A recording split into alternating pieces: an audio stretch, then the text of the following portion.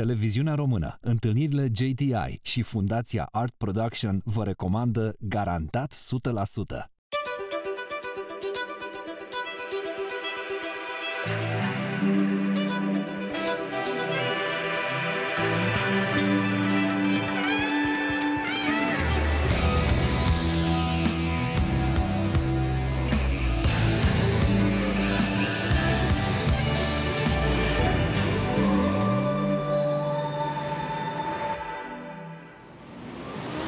Salutare! Bine v-am regăsit la Garantat 100%.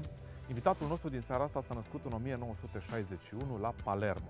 Este medic psihiatru și neurobiolog specializat în dependență și boli psihiatrice. Este fondatorul unui centru de cercetări neurologice la Bordeaux, pe care l-a condus până la sfârșitul anului 2017.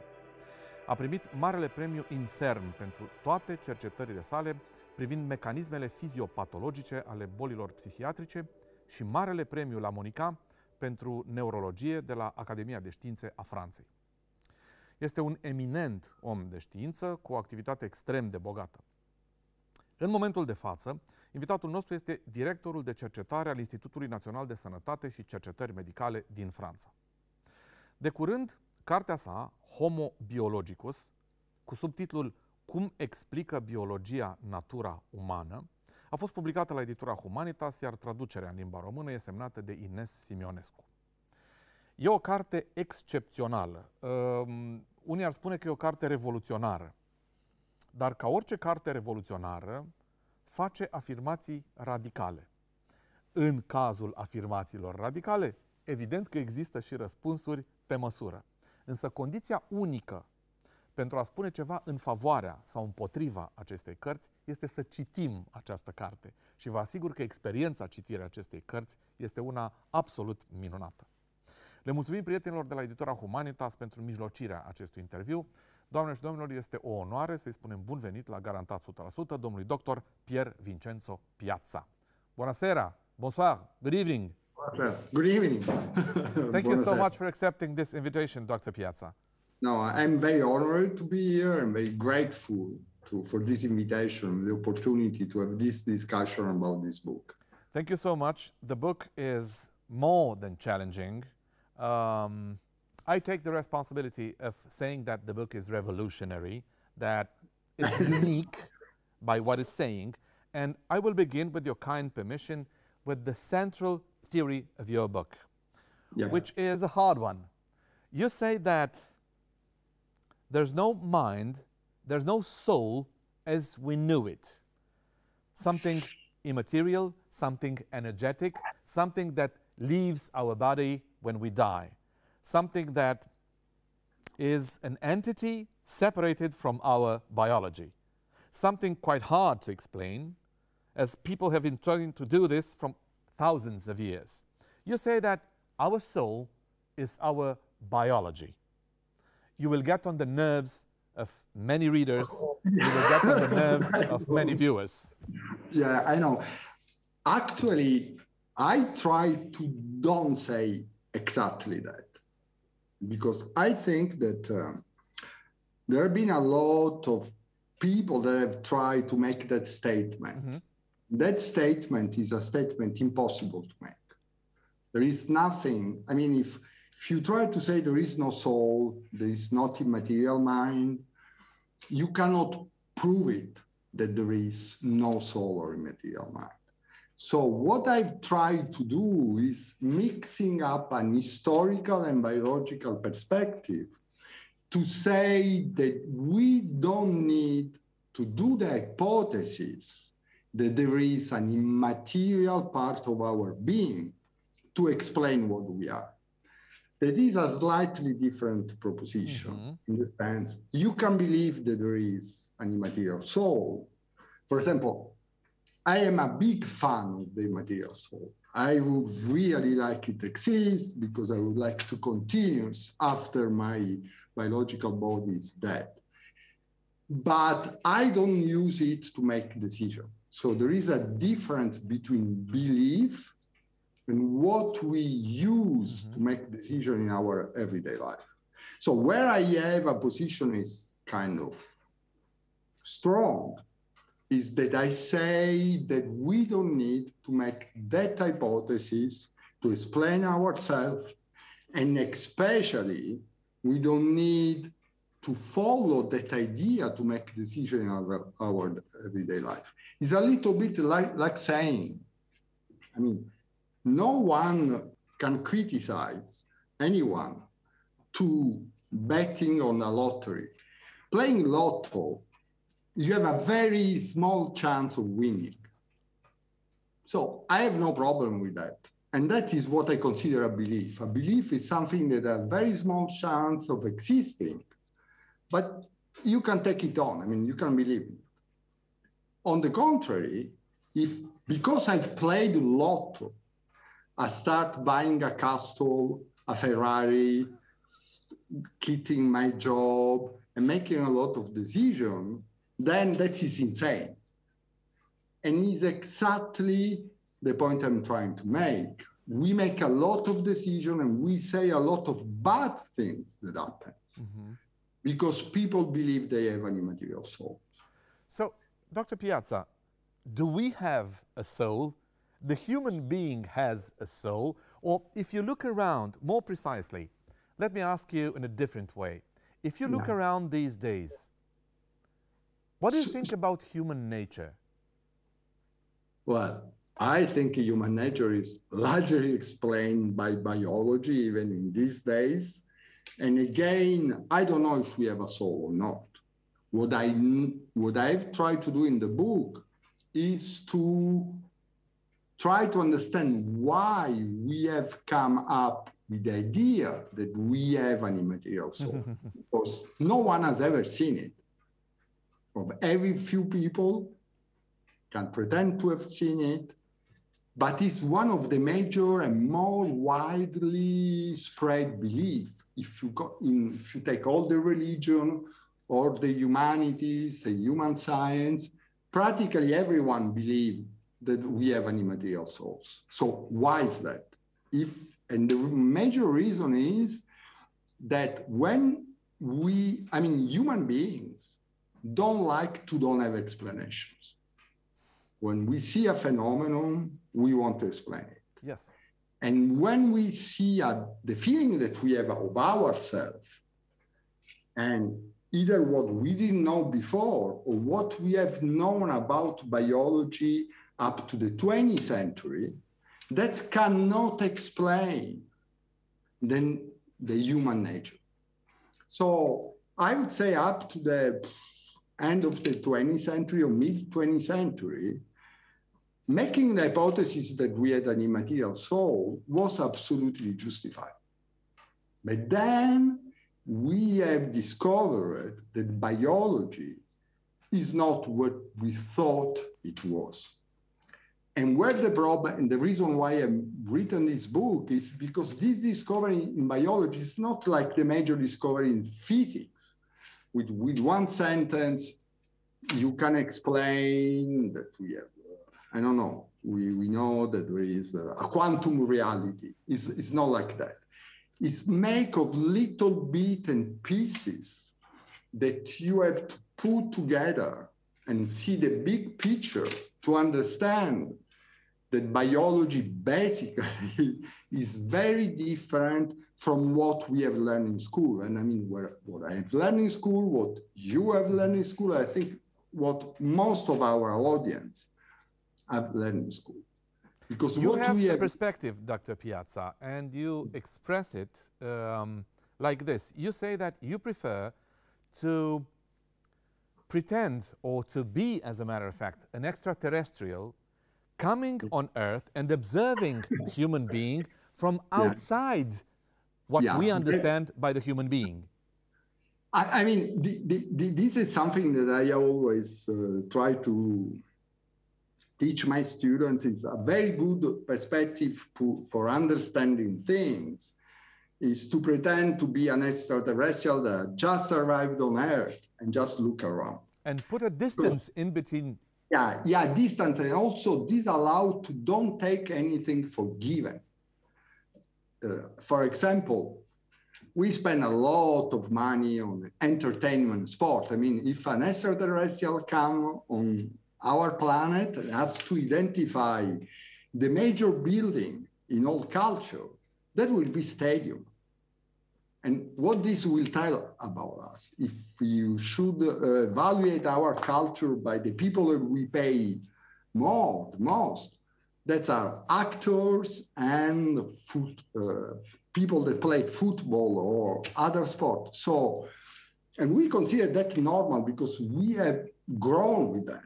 But if you take a step back, there are a lot of surprising things that humans do and that we accept without trying to explain that. So this is what I will try to do in my book. We will get there. I have a special question about that. But at a certain moment you say, for the brain, our experiences are nothing else than biological events. Please explain that. I would like to do an example. Take a picture of Arnold Schwarzenegger. Yes. Okay. Before he started doing bodybuilding and after. And I actually see the two pictures. So forget that maybe he took some steroid or stuff. Imagine that it's natural. Yep.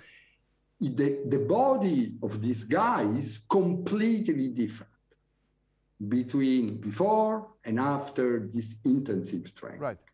And what is the difference between these two completely biologically different body? This. Yep. He has done exercise. So we know that experience can structurally modify biology. And if the muscles are good in modifying, adapting their biology to experience, the brain is the world champion in doing that. Because the brain needs few milliseconds, a few seconds, a few minutes to profoundly change its biology to record experience. So the brain, the reason why I hope some of your viewers will be able to remember this interview is because their brain has changed. And so what everyone should be aware that just watching us is changing their brain, is changing the brain permanently. It's the biology of the brain that changes. And so the neuron, depending on the experience of your life, you have neurons that have different configuration, different shape, different connection. And most of the biology of the brain is designed to do that. So, at a certain moment, you say something very hard, which is in this direction. And you say, biology is the one who, by keeping the past in present, allowed us to invent the word history. Yeah. Lots of people will be desperate when they will read this. I'm saying that biology, by allowing to record the past, has allowed to invent the word history. Because very simply, if you cannot recollect the past, you cannot build up a history. And that is as real as it can get, because I can give you certain drugs, block the ability of your brain to record experience, and you will be like in this movie, the perpetual sunshine of the spotless mind, in which you forget, you start all over again, and history cannot exist. And you say, no, history is real, because history is the results of the soul, the results of the mind, the results of soul, mind. Can't anyone give me 2 or 3 examples that they are real? They are belief.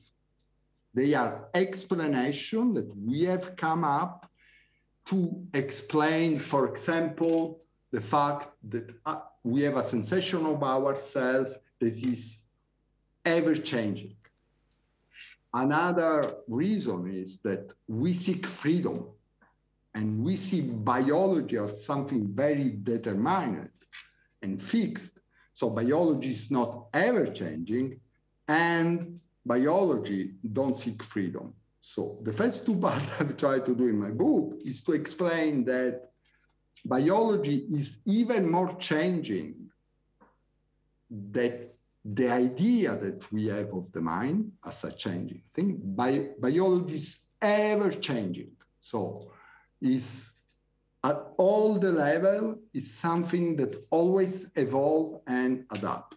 Please explain one of my viewers, which is desperate at this very moment, and he or she might believe that Dr. Piazza is saying that we are empty, that we are only biology. Aren't we so poor with only biology? And aren't we so poor without a soul, without any material soul? So I completely, this is why I wrote this book. I don't know, I've been successful.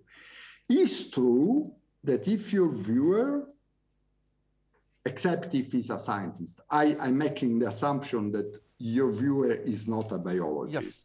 Someone very smart, very clever, but does not study biology at the university, and is not a biologist. So your viewers, what your viewers know biology, know what has learned in school. And what we have learned in school, clearly, if I tell you that what you have learned in school about biology, biology is determined by genes, that determine specific protein, that have a specific effect, okay? And if I have to say that me, I am that, I would be very disappointed. So I share the sentiment of your viewer. The fact is that we have recently discovered that biology don't work like that at all.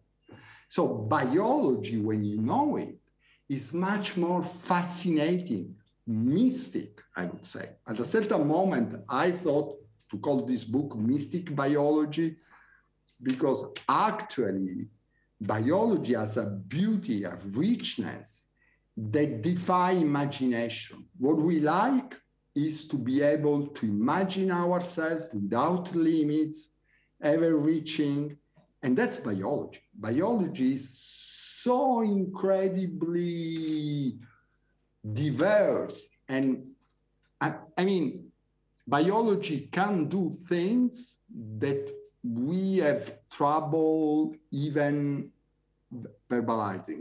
I will ask a direct question, a simple one and a very direct one. Yeah, can please. biology produce ideals, aspirations?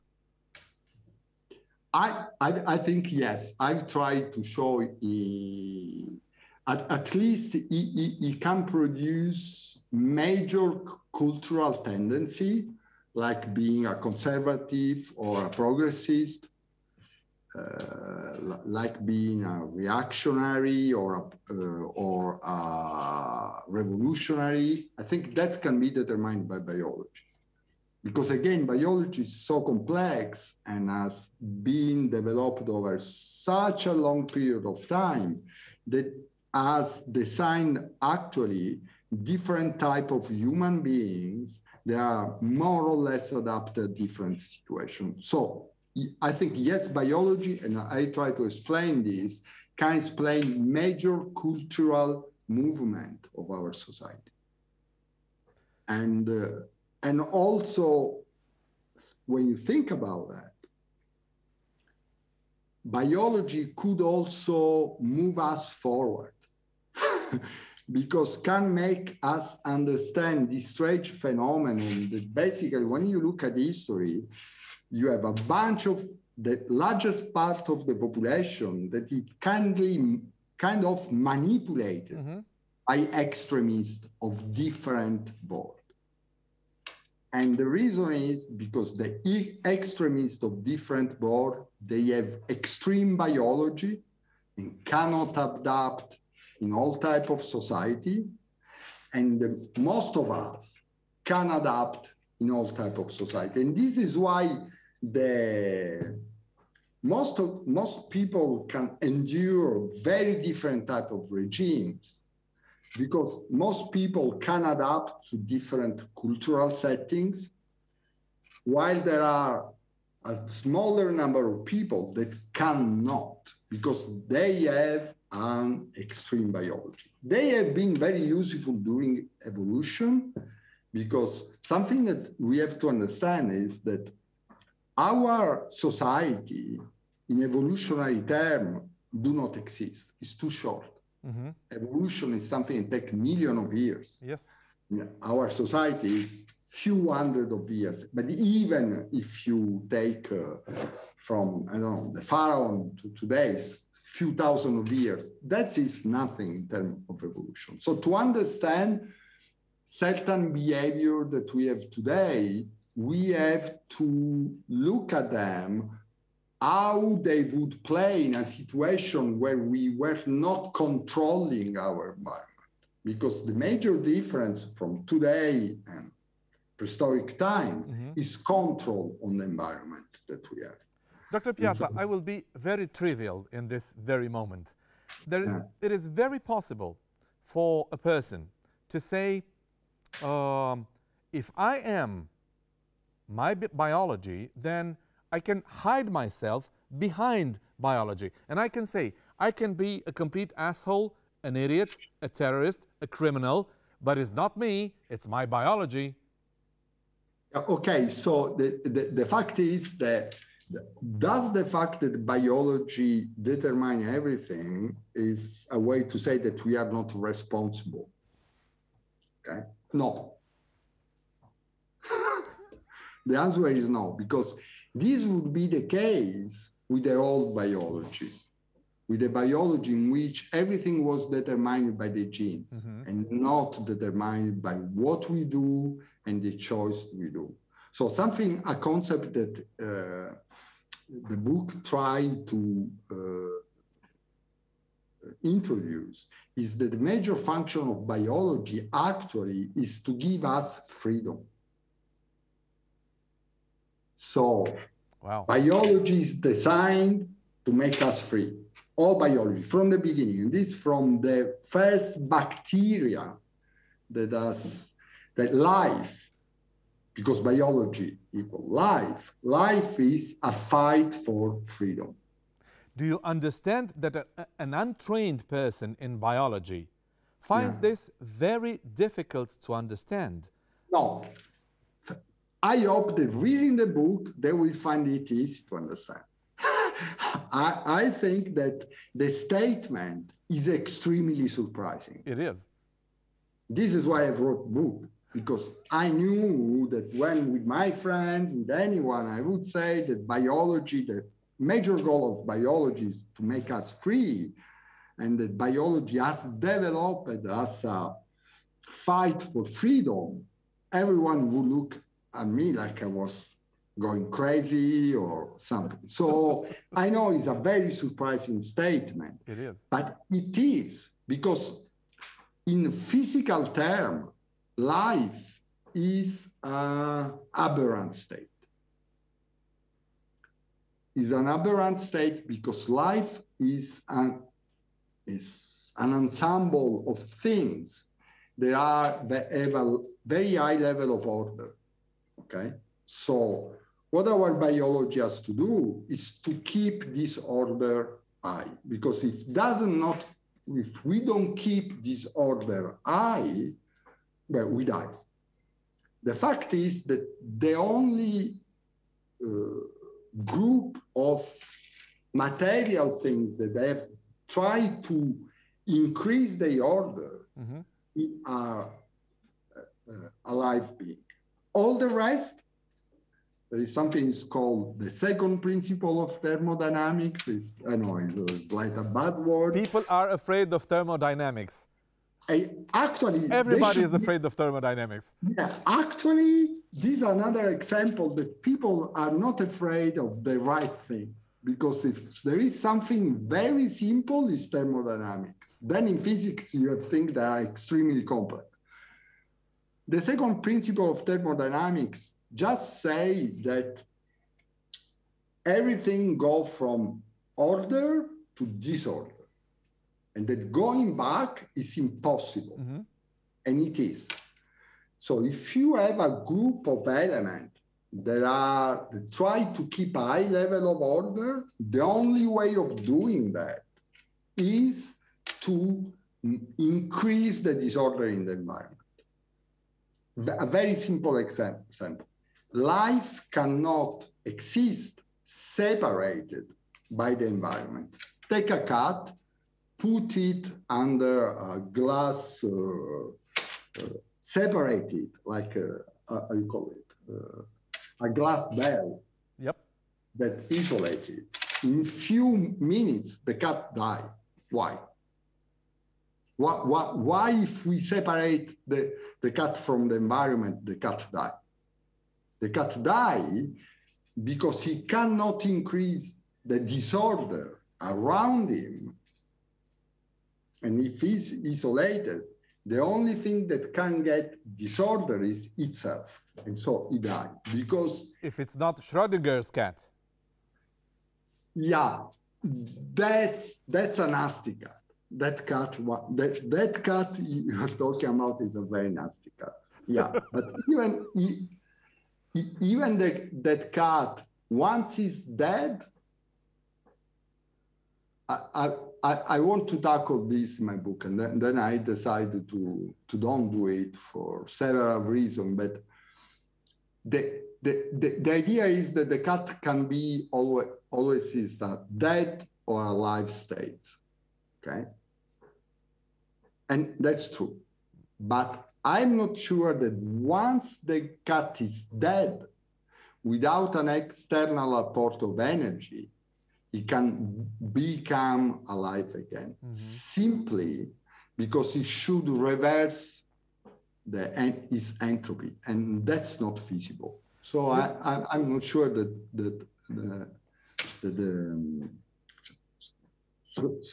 cat is really. I don't like that cat. I love cats. It's a nasty cat. Okay. It's a nasty cat. You have an example which is shocking, impressive, and shocking when you say that we don't have an immaterial soul. And your example is very simple. Yeah. If you take a drug, the drug addresses itself to your physical body, to your biology. It cannot move to another state which is inexistent. Yeah. That is a fascinating example. Please elaborate a little bit on that. Many of my colleagues that are sociologists or philosophers, they have made parascientific argument that there was an immaterial mind. They don't call it the soul. The soul is more a religious definition. They call it the mind. Mind. Okay? And in that case, they have to explain to me the dimensional transmutation of Prozac or of, I don't know, Lexomil. I don't know how you call anxiolytics. Yes. And an anxiolytic is a very precise material molecule. You and me, if we have a little bit of the equipment, we can produce it in our garage if you want. So it's something most basically material. So if our fear, emotion are mediated by the mind, how can a molecule that is the most material thing that is possible to modify it? To do that, it has to transmutate from one dimension to another. Yes. And so either we do this hypothesis of transdimensional mutation of that, or it's just very surprising that I can modify emotion, thought, even belief with just physical molecules. So the mind, in my view, is just what you call, it's something that is produced by the brain, but not necessarily identical to the brain. This is another very important concept of modern biology, is that the producer is never identical to the product. Even in biology, even in protein. I mean, a protein, let's say that you have everything has a structure and a function. I mean, you have a body, you have a structure, but you have a function. It's your job, it's the way you interact with your friends. Mm-hmm. You have a social function, okay? So you have a structure and a function. Everything in biology is like that. The only fact is the function is not identical to the structure. We could imagine that you with the same physical, mm-hmm. with different experience, could have done a very different job. Your brain would be different. This is why you would be doing a different job. With biology, it's even more profound. The function is not determined by the structure. By what is determined the function is by the context. And what is the context is the experience of the person. So, thought, ideals, what we call general thinking, spirit, this is biology. Mind, everything is biology. But this we know since a lot. I would say we know this at least since 20 years, 20, 30 years. That's clear. I mean, thought, mind, everything. If I block the functioning of your brain, do not exist anymore. And we can do on, off. Please let me invite you in a challenging act, which is talking about sex, drugs, and rock and roll, okay? Yeah. But seriously, let's think about sports and the enthusiasm when we are in the stadium. Let's think about theater, film, visual arts, music, all things overtaking aesthetics and producing deep emotions and a special uplifting feeling, even a certain type of revelation. Sometimes we will say, this was a revelation. How can all these be felt, achieved, received with such a high degree of intensity in the absence of an immaterial soul? In the sense, again, we can explain all you have described just with biology. We don't need an immaterial soul to explain all that, because what you are doing, basically, you are raising one major question is why we like or why we love what we love. Yes. Is the reason of pleasure, okay? And this is been a very complex concept, and there is a theory about this in the book. And to try to explain this is we have to go back something like 50,000 years in time when something happened to our brain, and this mutation or multiple mutation have made humans completely different from other animals or other living things. So it's what is called the cognitive revolution. But we could also call it the pleasure revolution, because something that we have immediately learned is to separate pleasure from the original evolutionary reason why there is pleasure. I mean, animals have pleasure, but they have pleasure only when they perform acts that facilitate their survival or the survival of the species. And we have been able to realize that certain activity gives pleasure, and we are the only species that spend most of its time seeking pleasure in itself. Yes.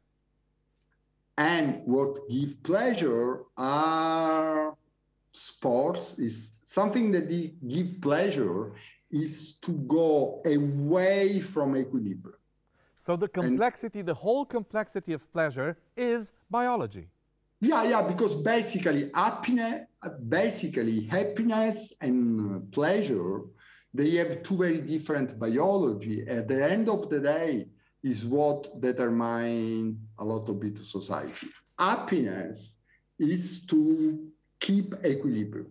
Is this sensation of fullness when you are in an equilibrated state.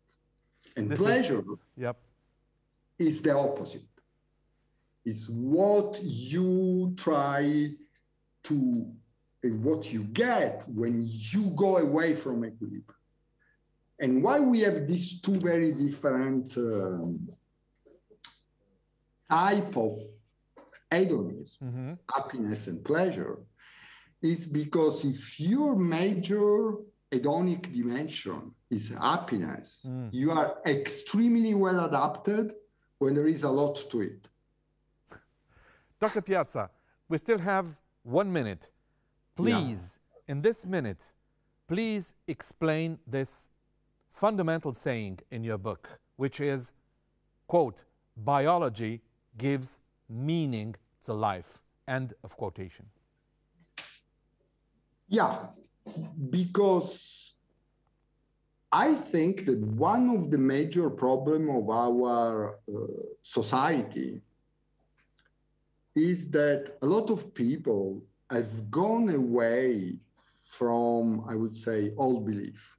I think that biology, because of its richness and its explicative power, because it can explain a lot of things, can create a new belief system that instead of being an hypothesis is true.